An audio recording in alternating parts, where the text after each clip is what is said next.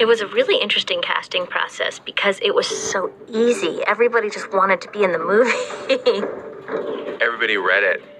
Basically raised their hand and said, I'm in, tell me what to do. So, and I'll leave that great, guys. Thank you. You know, we're working with an incredible cast, and I knew that with the way I was inspired by the script, and once you spoke with Zal and to Britt, who has such a personal connection to this movie, I knew that other people would feel the same way. Naomi, Parker? I met with Zal and Britt, and I just really liked them a lot. Britt wrote it with Zal, and it's a question of like, do I want to spend 3 months in the woods with these people? And I felt, yeah, definitely. They're really special, both of them. Okay, we're good. I think we're good. I was just blown away by what I read, as well as the role of Izzy. You make your living by poisoning this creek and other rivers and lakes.